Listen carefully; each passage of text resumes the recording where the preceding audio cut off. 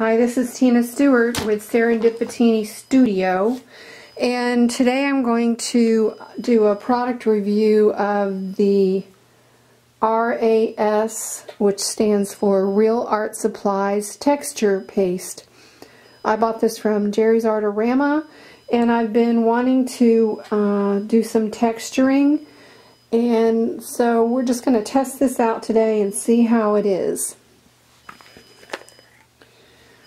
I don't know if you can see that, but it's like a thick paste, and I'm just going to apply it with a brush. It goes on like almost like a white acrylic paint, and you kind of have to apply it thickly to get what you want. And my goal with this is I want to be able to do impressions. You can maybe see on my board I've been playing around with texture already. I want to be able to make like a stamped imprint or something and then paint over it. So I'm just doing a little splotch on here to see how this goes. Now I've already learned from some homemade texture paste I made that if you do it too soon, it's really not going to hold the shape.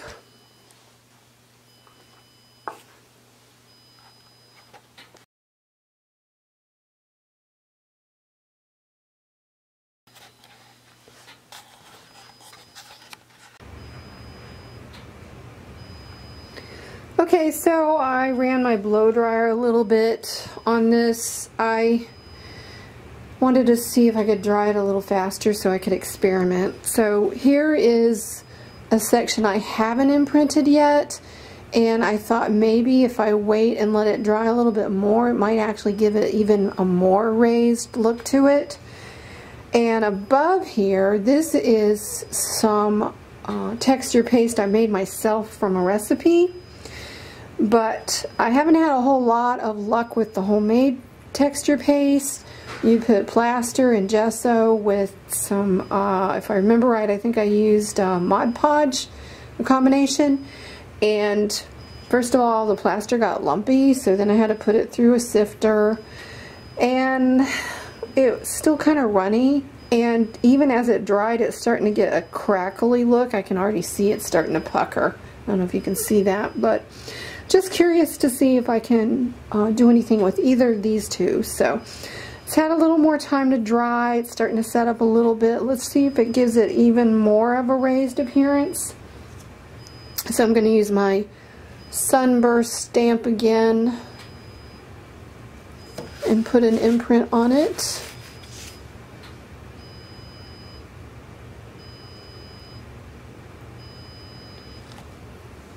No, I can't really see the imprint on there. It doesn't make a good shape, so maybe if I wait a little bit longer it might do better. I don't know. Then I'm also going to try just putting an impression in this paste I made myself.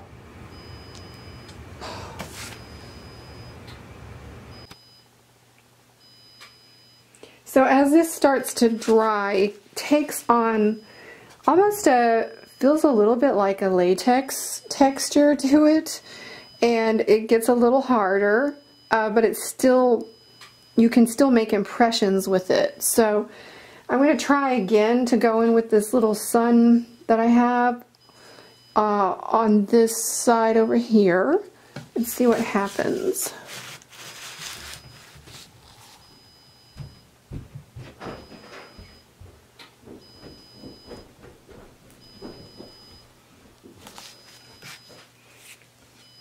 Okay, that time I don't know if you can see it, but it actually made the impression a little clearer.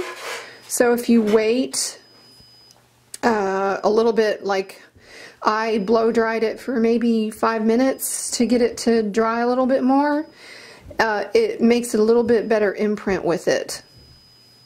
And just out of curiosity, I'm going to try it on my homemade batch and see what happens.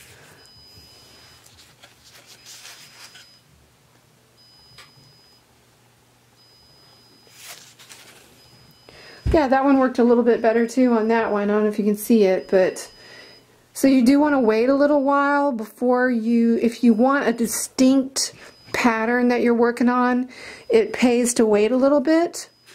And you can also, make sure also, before I forget to tell you this, make sure that you clean your stamps off really well with like a soft brush. Old toothbrush will work fine. But just want to show you that you can make an imprint with this by using tools like, okay, here's for instance, I just grabbed a, what do you call this, a shish kebab skewer, which I always have these hanging around. But you can take and actually draw on this a little bit and do, like, I don't know if you can see the squiggles I'm doing here, but so you can actually form it a little bit, although it's still a little bit gooey here. Probably could wait a little bit more, but so you can get some imprints in there with that. I have stamped on these before, but you want to make sure that it's completely dry when you do that. So all in all, I said if you were to wait without blow drying this, it would probably take about an hour to an hour and a half, depending on how thick you put it on. But if you're in a hurry, you can use a blow dryer to do it. And just to show you a sample of what texture looks like once you get it on there, this one has I don't know if you can see it, but it's got like raised elements in it, and I've gone in with stamps on top of it, which is kind of fun to do and gives it a unique look to it. So it adds a lot of character. So this is just one way to add texture, and I'm very pleased with this texture paste because it's nice and thick, and so it allows you to go in and make images as you wish.